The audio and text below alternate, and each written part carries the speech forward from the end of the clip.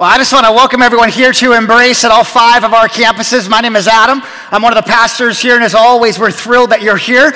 Well, today we're in the 3rd and final week of a series simply called Fresh Start. And why this series? Because each year at this time, each January, it just kind of feels like we're given a fresh start to life in general. It just kind of feels like we're given a new beginning, and the possibilities are endless, and truly anything can happen in the year to come. Once more, it just kind of feels like we're given a fresh start. Now, looking into 2016, it's hard to believe that we're a month in already, isn't it? That's just completely crazy. Time flies when you're freezing your butt off or something. No, but looking into the new year, as we've been saying, I know for myself, when it comes to my own life, there are so many different places that I could really use a fresh start in. From the goals that I have to my outlook on things. And week 1, we talked about needing a fresh start when it comes to our attitude. And then last week, we talked about needing a fresh start when it comes to our actions. Again, there are so many different places that I could really use a fresh start. But for our final week of the series,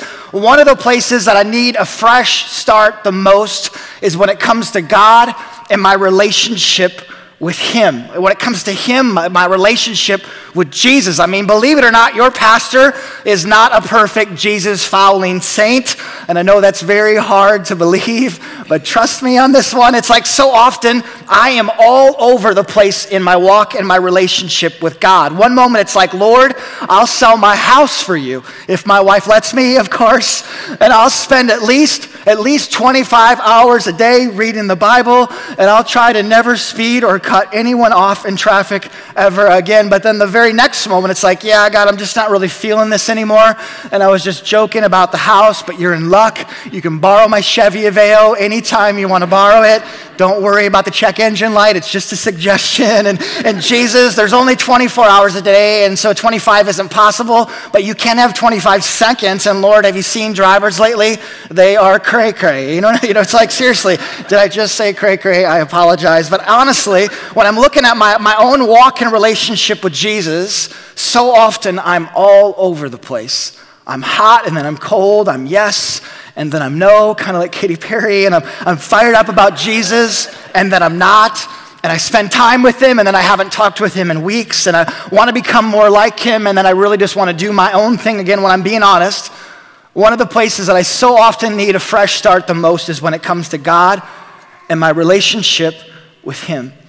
Now, in the Old Testament, there's a book called Lamentations, and just being up front, it's a bit of a depressing book to read. I mean, the whole book is about grief and despair. And so if you're ever having a rough day, maybe pick a different book of the Bible to read. I won't go into a history lesson, but here's the long story short. The people of God were completely unfaithful to God.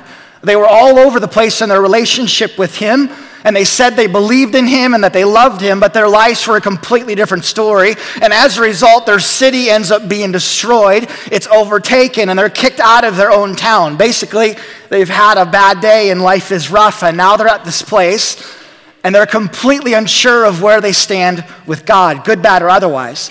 And they're unsure of if God wants anything to do with them, and does God still love them? And in many ways, they're unsure of whether or not God will give them yet another chance. And when it comes to the Lord, they're wondering if a fresh start is possible for them. Now, as I just said, in my own life, in my own walk with the Lord, on any given day, I'm all over the place myself. And I say one thing to God while doing another, and as a result, I often find myself wondering similar things. Just wondering where I stand with God, and if He wants anything to do with me. And I'm just guessing that some of us are here, and when it comes to God, maybe we just feel like we're stuck in a rut, and we don't really feel anything, and we're just going through the motions, or we're unsure of where we stand with God ourselves. Or maybe we're here, and for whatever reason, we feel distant from God. And we're truly questioning, when we're being honest, we question His goodness and His faithfulness. Or maybe we're here and we grew up in church and we were baptized and confirmed, and God just feels irrelevant from our lives. It's like we graduated from God years ago and we haven't connected with Him since. Or maybe we're here and because we've screwed up, because we're living 2 completely different lives, or because our life is a mess, we feel like we can't approach God. And He's probably just upset with us, and we've ran out of chances with Him. And I mean, does God still love us? Again, I'm just guessing that for so many different reasons, either right now or at some point in the past, we ourselves have just been unsure of where we stand with God, and we wonder if a fresh start is possible for us. Well, now going back to Lamentations, something I don't say very often, going back to Lamentations, again, the people have just lost everything, and it's not a pretty situation whatsoever, and it's all doom and gloom, and they're broken, and they're completely unsure of where they stand with God. I mean, we've screwed up, and we were unfaithful, and does God even love us anymore, and is a fresh start possible for us? And then in chapter 3, in response to them, listen to what it says. It says that the steadfast love of the Lord, it never ceases. His mercies never come to an end. Instead, they are new every morning, and great is your faithfulness. Again, they're unsure of where they are with God, and they're questioning him, and they're questioning themselves. And in the very midst of these feelings, God just makes it known that the steadfast love of the Lord never ceases. It never runs out. His mercies, basically God's kindness and his compassion, they never come to an end. Instead, they are new. And this word can also translate to the word fresh. God's love and his kindness, they are new and they are fresh every single morning. Great is your faithfulness, oh God. Powerful verses, right? It's like God says this and then does a mic drop or something. It's powerful, and it almost feels like we could close the message now and pray. But I just want to highlight a couple of different things for us. I just want to mention a couple of things, and the first thing is this. Even when it doesn't feel like it, a fresh start is possible. Again, even when it doesn't feel like it or seem like it, a fresh start is possible. And I know I've already mentioned it twice now, but just to be clear that we didn't miss it, the people in Lamentations have just lost everything. I mean everything. And it was all the result of their own actions, and so they're grieving, and it feels, and it seems like all hope is gone, and rightfully so. And then God speaks these verses, again, even when it doesn't feel like it or seem like it, a fresh start is possible. And I just want to ask, has it ever felt or seemed like a fresh start isn't possible for us? Has it ever felt or seemed like a fresh start isn't possible in our lives? I mean, maybe we're 20 or 60 years old, and it just feels like it's too late to change. Or maybe it's our marriage, and it just feels too far gone to be fixed, and it already seems to be dead. Or maybe it's our lives as a whole, and we wish we could change, we wish we could be a better person, we wish we could make different choices, but it just doesn't seem possible. And now the same question, but slightly different. Have you ever felt this way when it comes to God? Have you ever felt this way when it comes to the Lord? I mean, I wish I could follow Jesus, but it just feels too late. And I wish I could love the Lord like other people seem to do, but I just feel too broken.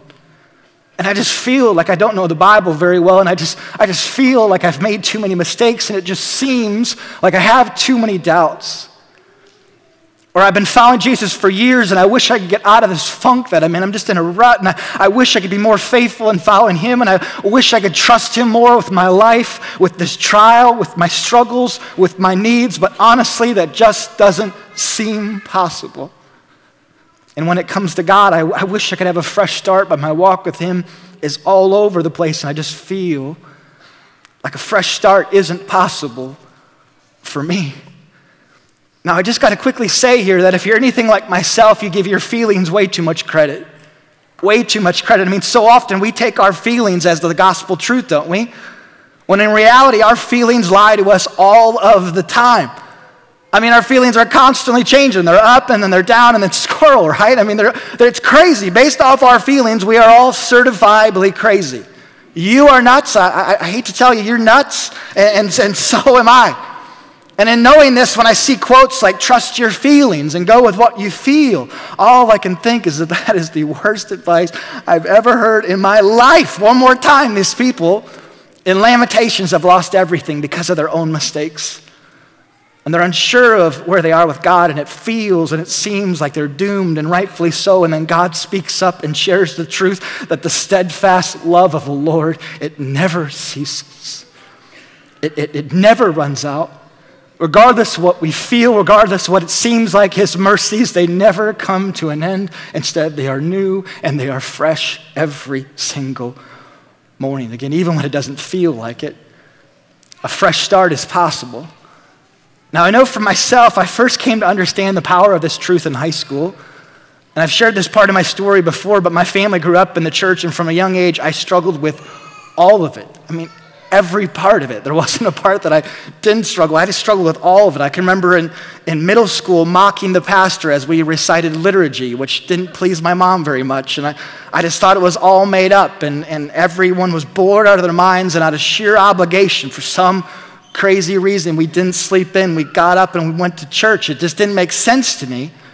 And as a freshman in high school, I began to become more vocal about my feelings, telling my parents and my friends that I didn't believe in God and I thought Christians were idiots, and I could not wait until college because then I'd be able to make decisions for myself, and God and church would never be a part of it again. Well, around my sophomore, junior year in high school, my family switched churches, and a group of guys and a group of cute girls got me to go with them to youth group. God will use anything to bring me back to him. And God just began to work in my life, and he was changing me from the inside out, and Jesus just became real to me, and I began to want to follow him, and I wanted God in my life, but I was just so sure that after being so vocal about things that it would be impossible for me to have a second chance. I just thought my wrongs were so much worse than everyone else's, and it just seemed, and it felt like me of all people couldn't be given a fresh start. Thankfully, though, over time, God began to make it clear that just the opposite was true once more, even when it doesn't feel like it. Even when it doesn't seem like it, a fresh start is in fact possible. So that's the first thing to highlight from these verses. And then the second thing to mention is that a fresh start is offered to us every single day.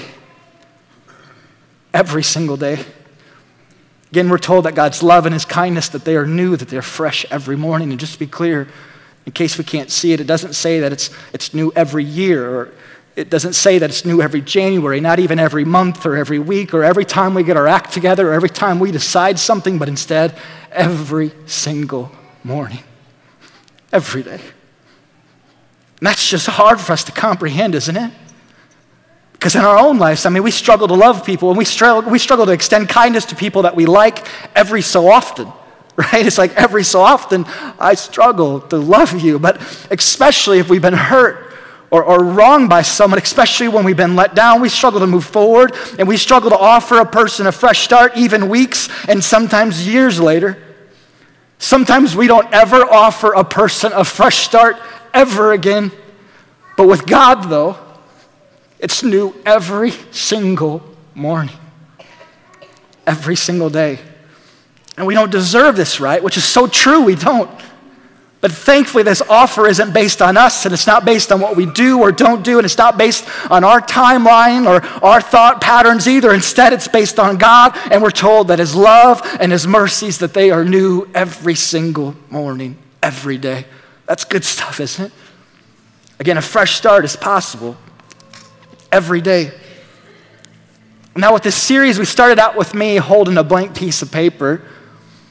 And over the last few weeks, I've just been thinking a lot about the fact that on our own, we're truly only given a blank page. We're really only given a fresh start one time in our life.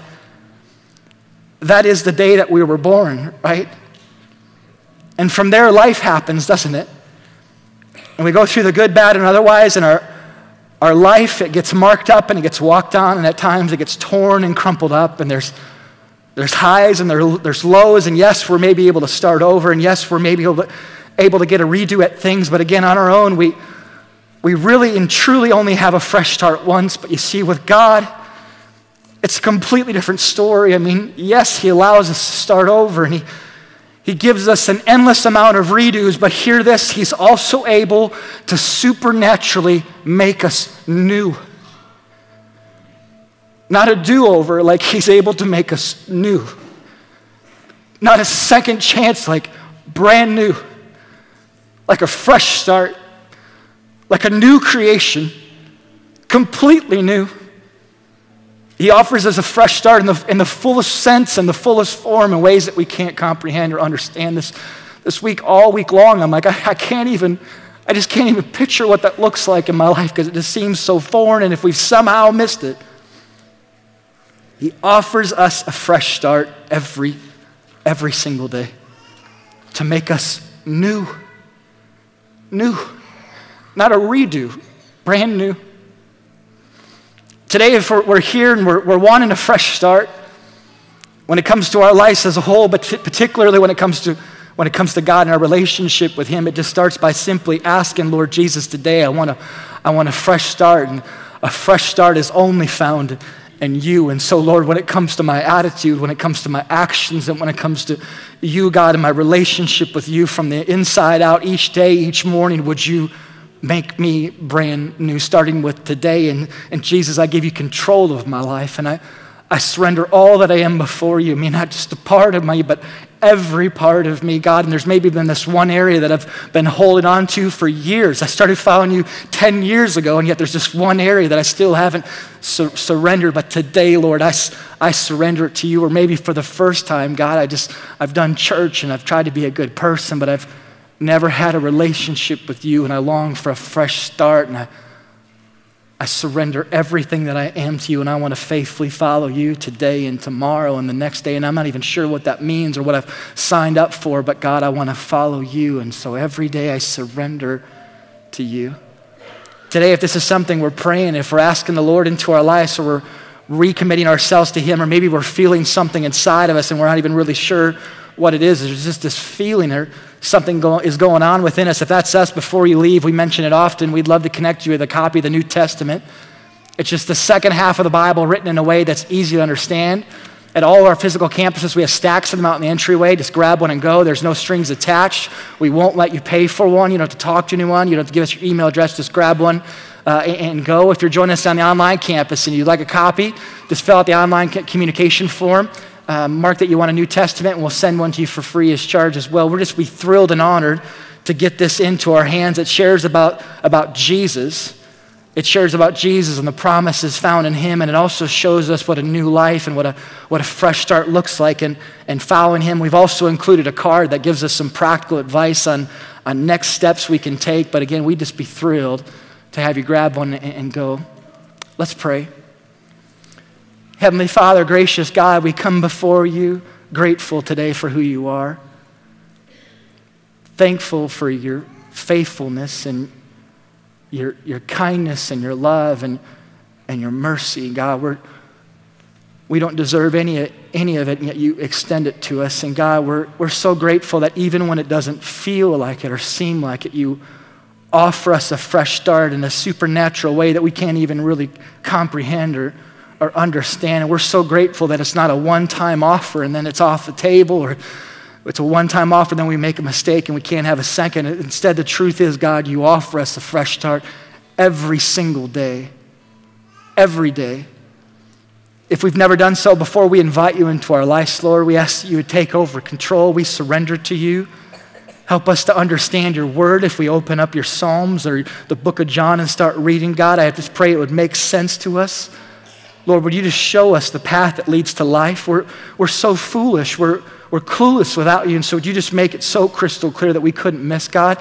If we followed you in the past and have at some point walked away, Lord, we return to you. We fall on our knees before you. We're so grateful that when we come back home, you don't make us a slave, you make us sons and daughters. You throw a party for us. God, again, we thank you that a fresh start is found in you and only you. We pray all these things in the name of Jesus. Amen.